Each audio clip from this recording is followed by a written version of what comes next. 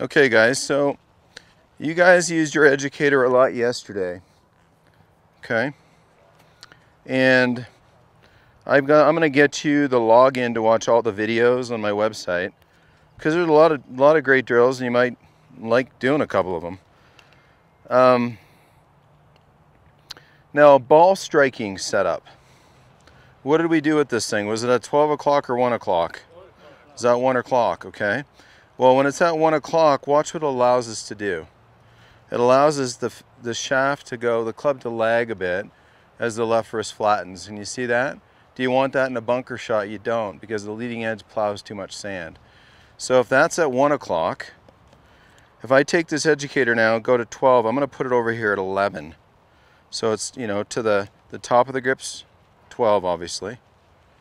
And, you know, going around the horn, then I get to 11. So now the Educator, from your visual perspective, if the grooves are vertical, it's angled a little off to the left. So now what does that do? It forces me to learn how to have some hinge of the golf club and let the bounce land in the sand so that I don't plow too much sand.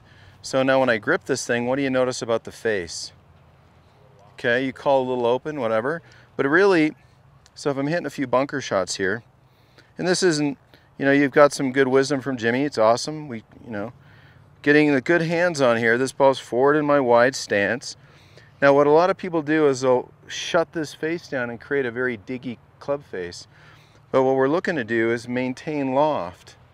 So now this, you know, there's the ball. I could put a tee underneath that because we do want to breach the sand, break a tee.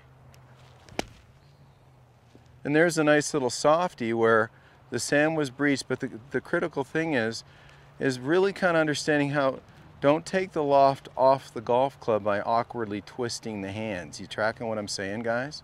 Okay, so you just sat down. Come on up there, Tim. You're good.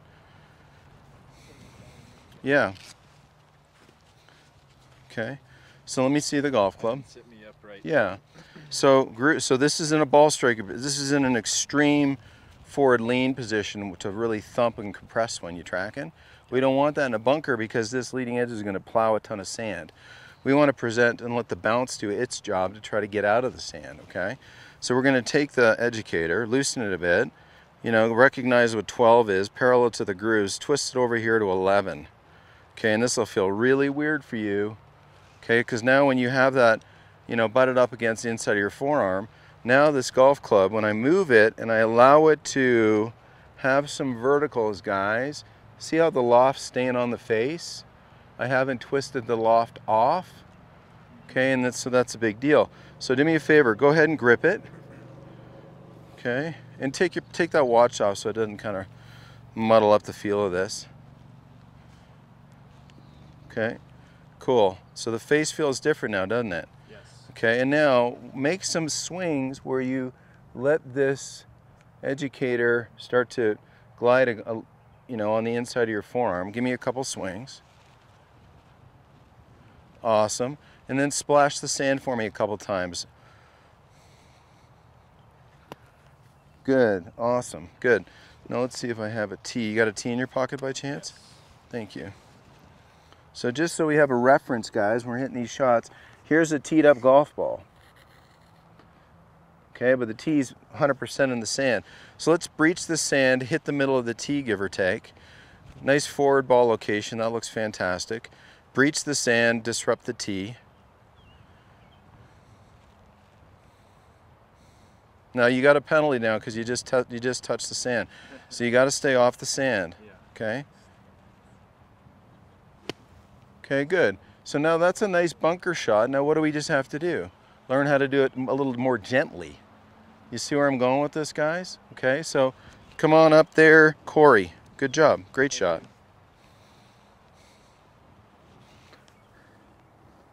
Let me check your bunker shot positioning. Okay. So I'm just going to see this. I'm going to tighten that down so that you don't lose it, right? So yours is almost at 12, so we're just going to go a little bit more toward 11. Give it a crank, okay? And then you're going to feel what that's like, how differently that feels against your forearm as you set it up. And don't be afraid of creating a bit of a lateral, a vertical feeling in the backswing. See how that loft's staying very much on there? Yep. Good. There's no tee under there, but imagine you're breaking a tee. Breach the sand, break a tee. Lovely softy, right? Now what did you need? Maybe a bit more swing. More. But did you hear how that club went? It's not a trench digger, is it, guys? You get my point? Okay, anybody else want to try this? You come on up, Jeff.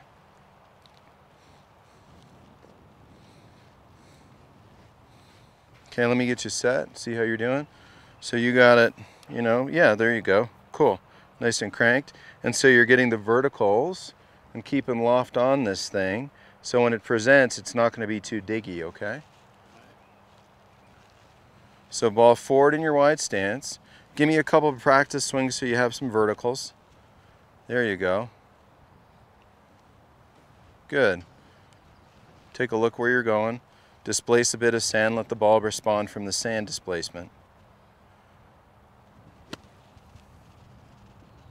Pretty nice, right? That's a lot easier Isn't, than it used to be. you see what I mean? Yeah. Because he had too diggy a phase, too much trenchy, and now with the club touches the sand the right way, the club wants to respond, and you can get pretty good at this.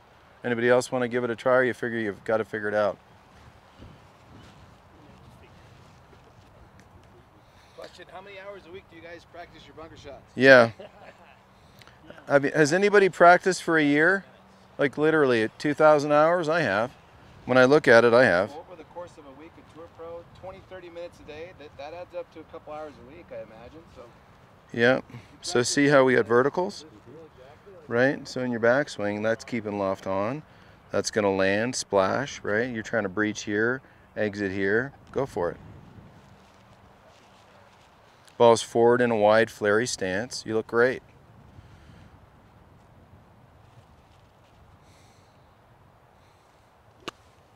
Okay. All right, so here's the thing. If he used a tee, he would have realized he got a little neck on there. So he had a bit more ball speed, guys, because the hosel got a bit of the ball there. You with me? And so that's why using a tee sometimes, you'll know, hey, the place that I displaced was too far away from where it should have been. Yes, I'm aiming that way too. It's okay. Let's aim just a bit more. Ball forward.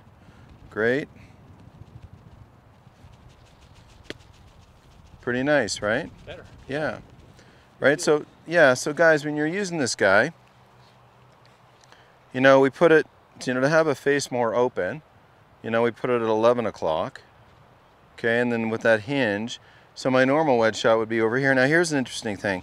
Say it's this ball that I stepped on. What do I have to do, or there's a beauty, you can't even see it, this one here. Now watch, I can grip it to the right side of 11 o'clock. What does that do to the face, guys? Crazy hooded, right? So where's my face pointed? Which way is it pointed? Wendell? Way left?